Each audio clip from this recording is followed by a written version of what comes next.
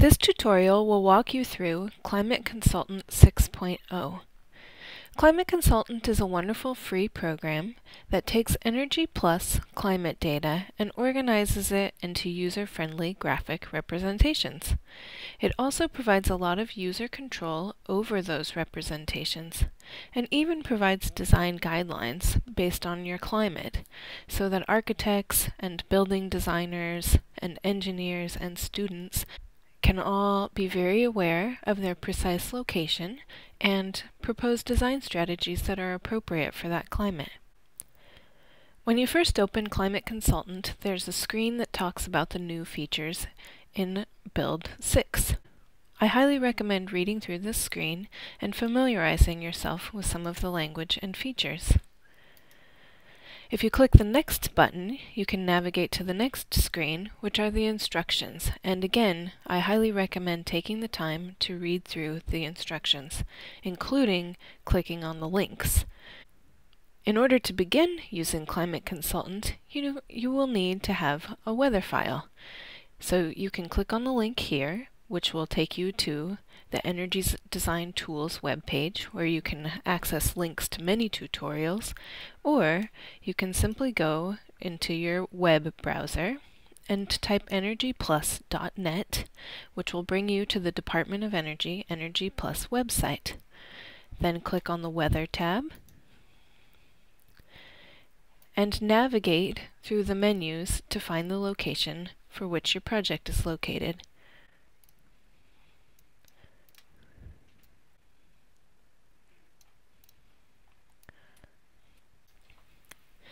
If you find yourself with options, so here are two weather files for Reno Tahoe International Airport. One of them is a TMY file and one is a TMY3. TMY stands for Typical Meteorological Year, and the numbers indicate the version. So TMY would be the oldest, TMY2 second generation, and TMY3 third generation. So you always want to select the highest number available to you, as that's the most recent weather data. For use with Climate Consultant, we want to download the EPW file. Go ahead and save this either into your project or into the Climate Consultant Climate Data folder. You can leave the Energy Plus website and return back to Climate Consultant. You'll now come to a screen where you can either start a new project or continue with a previous session. We're going to start a new project. For this demonstration, I'm going to use a small non-residential building with imperial units, and now I want to open that EPW weather data file that I just downloaded. Select the EPW file, click OK, and you'll notice that the screen changes to give you a summary of the weather data. Climate Consultant is taking the EPW file, which is 8,760 hours over a year of weather data, and organizing it into a very user-friendly package. If you click the Next button on the next screen, we get to select our comfort zone. The Comfort Model screen allows you to choose which code or standard you'd like to use to control how the human thermal comfort zone is defined. A detailed description of each option is shown here. Unless you're working with a residential building in California or a naturally ventilated building, in which case you would use the Adaptive Comfort Model, I would recommend using the ASHRAE Standard 55 Comfort Model. As you become a more advanced user of Climate Consultant, you may choose to modify some of the inputs on the criteria screen, such as modifying the clothing or metabolism settings to match your project type, the activity level, and the users. For now, let's just proceed with the default values. Climate Consultant prepares 17 different types of charts, which you can see labeled by name in the Charts pull-down menu.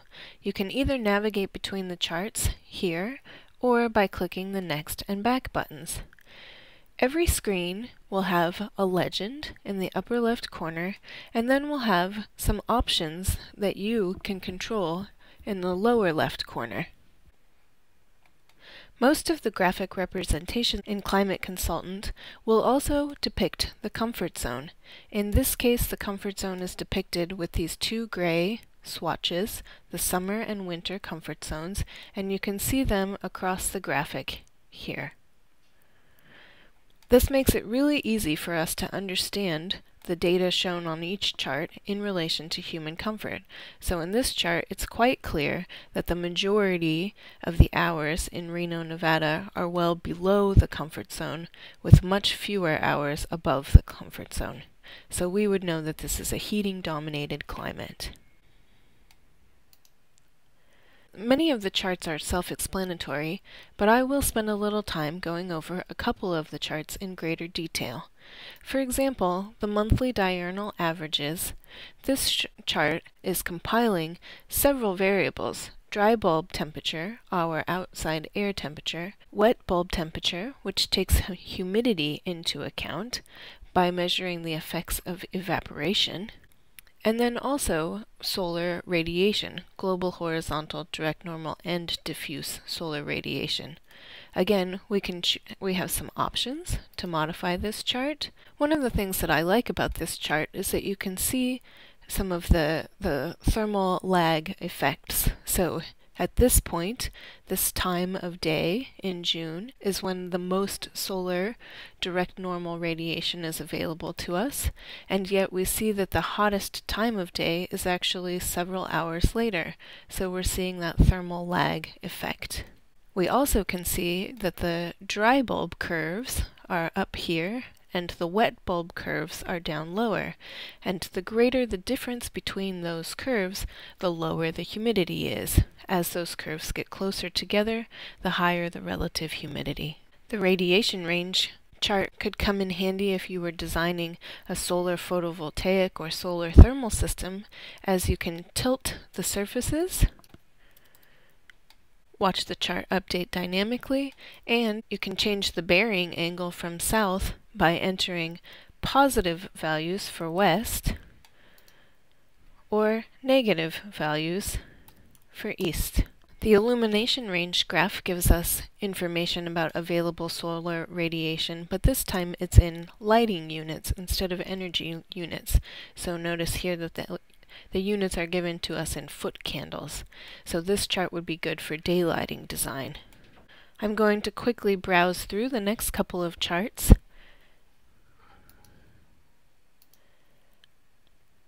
Ground temperature would be a helpful chart if you were looking at foundation design. The dry bulb and relative humidity graphs do a great job of depicting the inverse relationship between temperature and relative humidity. So as one increases, the other decreases respectively. The sun shading chart is one of the most useful charts available to us in Climate Consultant. It does a number of things. First of all, it plots the hours of the year, color-coded by those that are above the comfort zone, within the comfort zone, and below the comfort zone. Here, we are seeing a lot of blue, indicating that the majority of the hours from December to June 21st are well below the thermal comfort zone. And we're starting to see, as we get into the summer months, June, that we do have some hours above the comfort zone. So this is a nice hybrid graph which is showing us thermal comfort and sun position simultaneously. If I change to look at the summer and fall months, we'll see an inversion where the majority of the hours are actually above or within the comfort zone. This chart can actually be used to help design your shading strategy. If I click on the Display Shading Calculator button, you'll get a little menu which gives you instructions on how to use the shading calculator. I would recommend you pause and take a moment to read that. The way that this graph works is that you pull down this open circle, and as you do, the area that turns to gray is indicating what would be shaded by a horizontal shading device at this given angle. So with an angle of 80 degrees, which is measured from the bottom of the windowsill If you projected a horizontal line, that would be 0, and you would rotate up from that horizontal line. When you got to vertical, that would be an angle of 90. So an 80-degree solar shade would be very close to the vertical wall, so this is a relatively small horizontal projection. As I pull down, now I'm at 70 degrees. 60 degrees, 50 degrees, and probably somewhere in here in the 45-degree range would be an acceptable angle for me to design my horizontal shading devices in order to put the window in shade during the majority of these overheated times. I can do a similar thing with the left and right sides. By grabbing on the open circle, I can drag in from the right or left, and this would give me an indication of vertical fins that I might like to design for my south-facing exposure. So perhaps in the east, I don't necessarily need vertical fins. So the horizontal shading device is doing a sufficient job of blocking out those overheated times, but on the west I might like to block out some of this sun in order to improve the thermal comfort of the interior. So by dragging this over, I now see that at a 60-degree angle, measured from the sill, where 0 is true south, and then I could measure 60 degrees to the west. And that would give me a sufficient shading device in order to block out these additional overheated hours. Another great feature of the sun shading chart is that you can display obstructions. So these are things like vegetation, trees, neighboring buildings and structures that might actually cast shadows onto your site or your building. Click the Input Obstructions button, and you can add these obstructions based on orientation. If due south, we had a grove of trees. They could be a height of 35 feet with a distance of 15 feet from the building.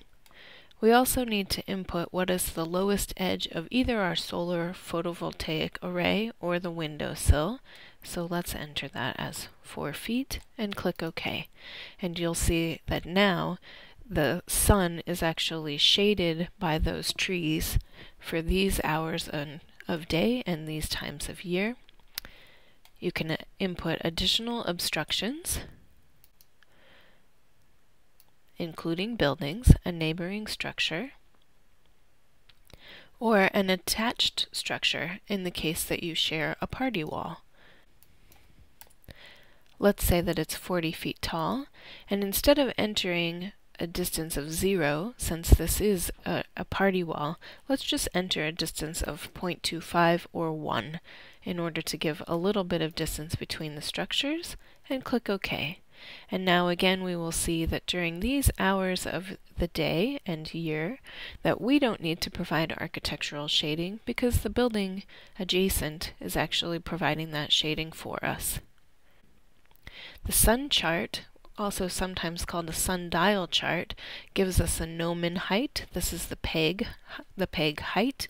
You would actually print this chart out and cut either a stick or a piece of paper that is this height and then attach it to this point on the sundial. And then you can move this around, and where the shadow lands, that simulates for you the angle of the sun at that time of day and time of year. So again, this would be a great tool for physical modeling, and you could again show the overheated period and make sure that through your physical model you were providing shading that would mask out direct solar heat gain during these times of the year. The psychrometric chart is one of the most useful tools that we have for visualizing climate data and for making this transition from not only just visualizing the data, but to actually coming up with design strategies. And Climate Consultant does a really wonderful job of automating that process for you. So again, I highly recommend that you read this box. So first of all, Climate Consultant is giving us recommendations for design strategies that we might use in order to provide interior comfort to our occupants. So if we sort of back out of this and turn them off by clicking on each of these, you will see a change where these dots were once green, now they are red, which means that people are not comfortable because we haven't implemented design strategies to bring those hours that are well outside of the comfort zone into the comfort zone. So I like to go sort of one at a time and see what the effects are of each. And you will see that Climate Consultant gives you a percentage of hours that are brought into the comfort zone by implementing this strategy. So all of these strategies are fairly low, less than 10% change. Until we get here to internal heat gain. So what internal heat gain means is that if we could just insulate the building to capture the heat that is actually generated from people, equipment, and lighting on the interior, we can bring 21% of these hours into the thermal comfort zone. So you might want to prioritize. Something like forced fan ventilation and natural ventilation are actually providing very little change, so you might want to turn those off. Just a couple of other things that you can modify here in the psychrometric chart. You can change the scale of the data, and then I can turn off the design strategies. I can also ask Climate Consultant to make decisions for me by asking it to show me the best design strategies. When I'm happy with my psychrometric chart and the design strategies that I've chosen to work with, I can click the Next button. I'll get a warning that not all of my hours are in the comfort zone. That's okay. Okay, so now this is also a very user-friendly menu, even though at first it might not appear so. But what Climate Consultant has done is it's giving me a ranked list of design strategies with more detail that would help to bring my building into the comfort zone. You'll notice that some of them have a little logo next to them for the 2030 palette. If I click on any of these links that have the 2030 palette logo, a new window will open, which takes me to the Architecture 2030 webpage and the Architecture 2030 palette, which again is a really wonderful resource for low energy, low impact design strategies. The wind wheel also has a number of options. And the legend is located here. So this is telling us the percentage of hours, which means the taller this bar is away from the circle, the greater the percentage of hours. This is correlating it with temperature, and again, temperature is color-coded, as we can see here. It's also correlated with relative humidity. And then we can see the wind speed. So the greater this orange arrow is, the taller the orange arrow is, the greater the wind speed.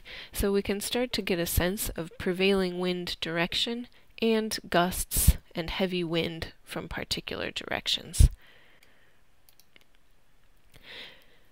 The Create Your Own Plot feature is a new feature in Climate Consultant 6. This allows you to create graphs to combine variables that Climate Consultant might not have done for you.